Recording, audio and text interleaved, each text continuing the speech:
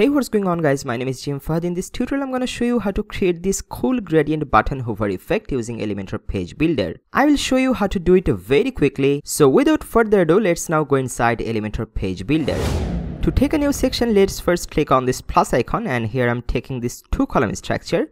Let's now make its height to minimum height, and I'm setting its height to 100 VH. Now I want to give it a dark background color, so from under style tab I'm selecting this classic icon and let's select a dark background color. Alright, now inside this left column click on this plus icon, and here I'm dragging a button widget here. Now for example, I wanted to say see details. I'm making its alignment to right. Now let's do some typography from under style tab. So from here I'm making its size to 15 pixel. Text transform to uppercase, and let's make the letter spacing 1.1. And also from under advanced tab we can add 20 pixel of margin with it.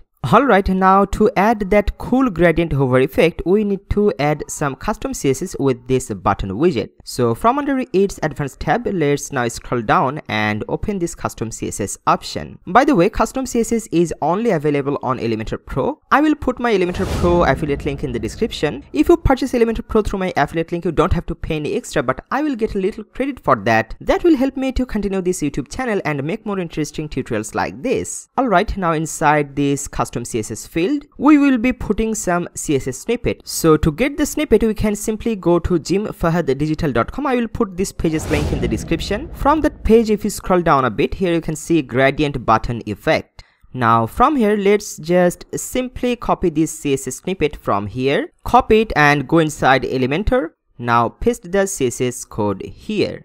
And boom, if we now hover over on this button, you can see there are two gradient colors on the left and right side. But don't think these all are static. You can change everything, like this button background color, these gradient colors from left and right, the button's height and width. You can control everything from this code snippet. So first, let's say if you want to change the background color of this button, you can do that from here. It says button background. You can simply just remove this color and put here any other hex code. For example, I'm putting here just simply red color. You see it becomes red now. Then if you want, you can change its height from here. So for example, instead of 180, you can make it 280 pixel. You can change the height from here. Instead of 50, I'm putting here 70 pixel. I'm just showing you how you can change this, but I'm going back to the default value. And let's say if you also want to change these gradient colors, then you can change that from here. This color, this is the left gradient color. So here, this color, and the right color that is coming from this place, it says right gradient here. Again, only for giving you example, if I make the left gradient to red and the right gradient to white, let's now have a look. If we hover over on it, you can see here on the left it's red color and on the right side it's white color. Cool. But I don't want that, so I'm going back. Alright, so far it looks pretty cool. If you want, you can keep it like this. But here I want to show you another thing, like if you want to put here a shine effect, I have made another snippet for that. So you can just simply go to jimfahaddigital.com. Now here underneath you can see button shine effect.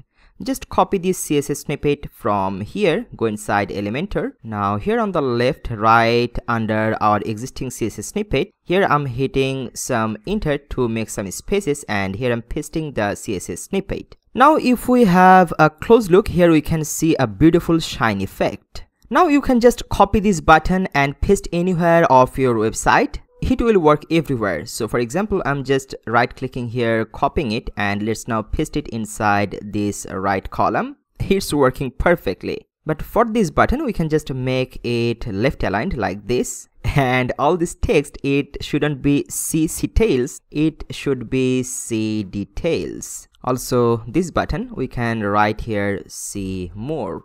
It makes more sense as a button. So when you are happy with it, don't forget to click here on this green update button to save your work. I hope you have learned something new today. If you like it, please give this video a big thumb up and don't forget to subscribe this YouTube channel. Also press on that notification bell icon to get notified before anyone whenever I will upload a new video on this YouTube channel. And if you want me to help you on your WordPress project or Elementor project, then you can contact me through my website, that's jimfahaddigital.com. I will try my best to help you personally. Once again, thank you so much for watching this tutorial. I will see you in the next video. For now, bye bye.